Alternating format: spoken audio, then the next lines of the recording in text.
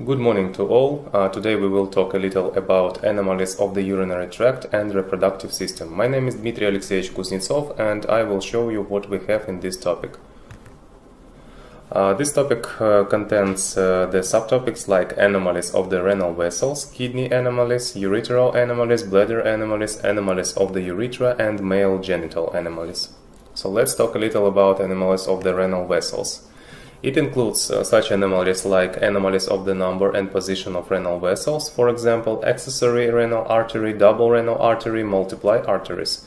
Abnormalities of the shape and structure of the arterial trunks like renal artery aneurysm, fibromuscular stenosis of the renal arteries, arteriovenous fistulas and renal vein anomalies such as right vein anomalies and left renal vein anomalies. And we will talk a little about all these anomalies in more detailed information. As we see, the accessory artery on the angiogram, which I showed to you on the X-ray examination with contrasting of the arteries.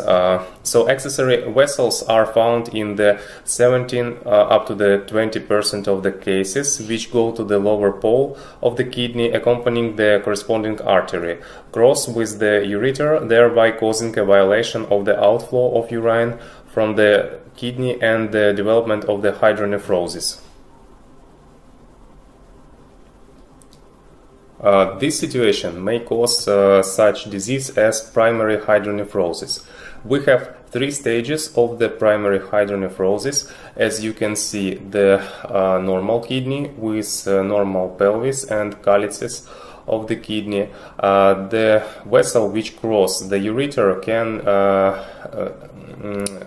can make the stenosis of the ureter in the pelvic-ureterial segment and cause the pyloectasia and calycaectasia and the decreasing of the parenchyma tissue amount. So first stage is the formation of the pyloectasia or enlargement of the renal pelvis. The second degree means the situation with the transformation with forming of the pylocalycaectasia or enlargement of the calyxes and renal pelvis without loss of the kidney function.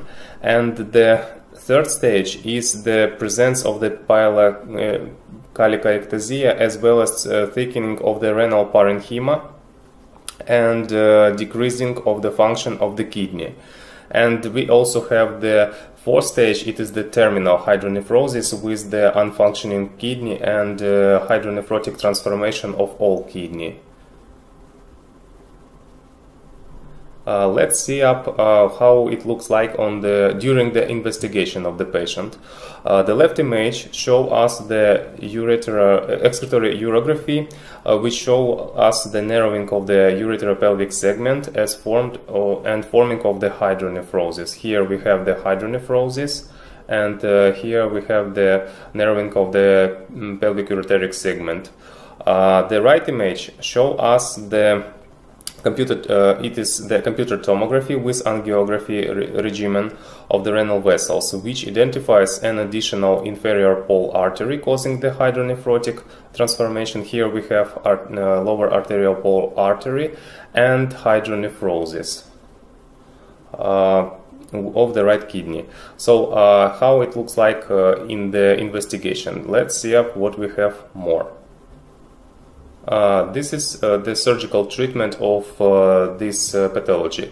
As you can see, we are conducted such surgical treatment like Plasty of the pelvic-ureterial segment. What is it? It is surgical treatment which includes the plastic surgery of the pelvic-ureteric segment, the stage of which is in excision of the stenotic zone with repositioning of the artery behind the kidney and transformation of the anastomosis. The most frequently performed technique by Heinz Anders, pelvic-ureteric segment Plasty. So let's see how it looks like the laparoscopic plastic surgery of the pelvic-ureterial segment of the kidney. As you can see on the video, we have the enlarged pelvis with the transformation, hydronephrotic, and the vessel. For first one, we make the sutures on the pelvis to help us to rotate the pelvis. And also we have made the clamp on the vessel which help us to reposit it also. Then we rotate the kidney and then resect the part of the pelvis.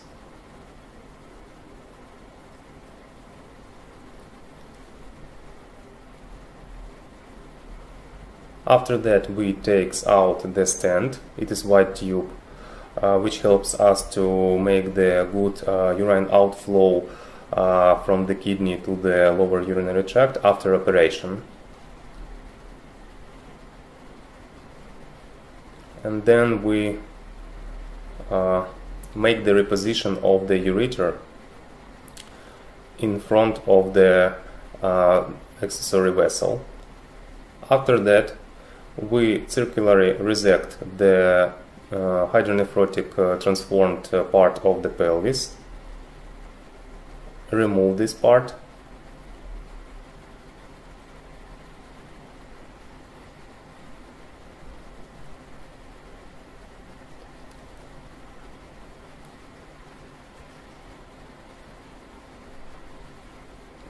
then we dissect the ureter longitudinally to make the better side of the plasty of the ureter to the resected pelvis, and circularly make the sutures around all this pelvis.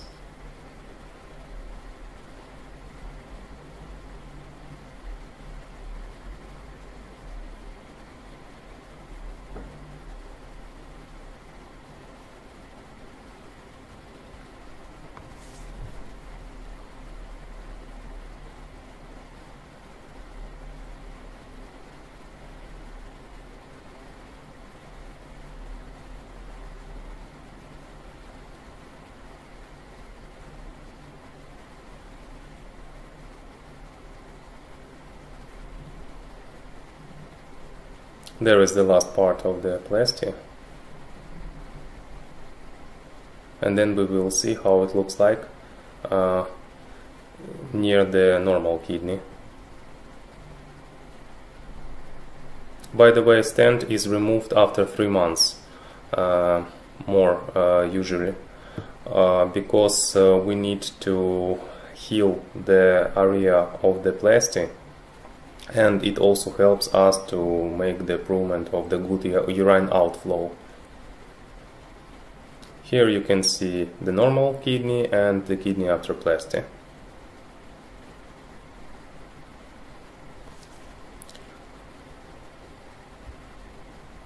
There is also such anomaly like doubling of the renal arteries. You can see on the angiography X-ray.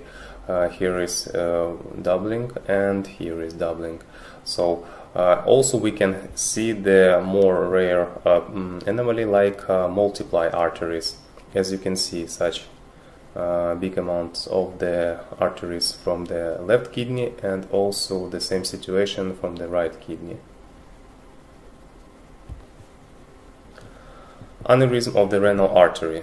So aneurysm is the dilation of the renal artery, such as aneurysm is twice the diameter of the normal renal artery. They are usually detected by the chance. A renal artery aneurysm is different from the pseudoaneurysm of the same artery. It can occur at different sites along the renal artery, and it can be located within the parenchyma.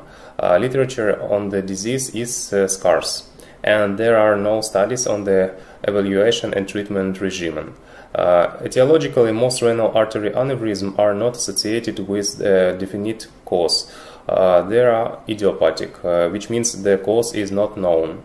However, there are several painful conditions that may be associated with the formation of the disease. Fibromuscular dysplasia can obviously cause such an aneurysm. Trauma can lead to damage to the vascular wall and the formation of the aneurysm. Infection affecting the blood vessel wall, including Staphylococcus aureus, syphilis, and mycotic infection, are also Risk factors. Aneurysms within unchanged renal parenchyma can occur due to Mycobacterium tuberculosis and nodular periarteritis. The symptoms are most of all asymptomatic. In fact, most are discovered by chance. Symptoms may include flank pain, hypertension, distal renal embolization with reduced renal function, infarction, rupture, and bleeding. The hematuria may be a sign of the intraparenchymal damage. The treatment depends on the condition, and it should be monitored and taken prophylactically or treatment with the surgery. It is not really known when the treatment should be started. It is generally accepted that the treatment should be started when the enlargement exceeds 2 cm in size. Surgical treatment includes angioplasty or bypass surgery. In the complicated cases, nephrectomy is also used. Fibromuscular stenosis. The fibromuscular stenosis, it is the stenosing of the area of the renal vessel. So we can see the unilateral and bilateral fibromuscular stenosis. The diagnostics of the renal artery fibromuscular stenosis is renal radial isotope examination, renal angiography, as you can see, the excretory urography, which can make us the great importance of the investigation of such patients. The renin-dependent nature of the arterial hypertension, it is the most frequent symptom of the fibromuscular stenosis, is checked by the captopril test. The treatment of the renal artery fibromuscular stenosis is surgical. If it is contraindicated, the balloon dilatation of the stenosis is also used in this anomaly. The renal arteriovenous malformation, or AVM, is a relatively rare malformation, accounting for up to the 1% of all AVMs. A distinction is made between congenital and acquired, traumatic and atraumatic renal AVMs, which can cause massive hematuria, pain, retroperitoneal hemorrhage, and heart failure. Non-invasive modalities such as ultrasound or multispiral CT scan or MRI are widely used to diagnose this pathology, but angiography remains the gold standard for diagnosing of the renal AVMs.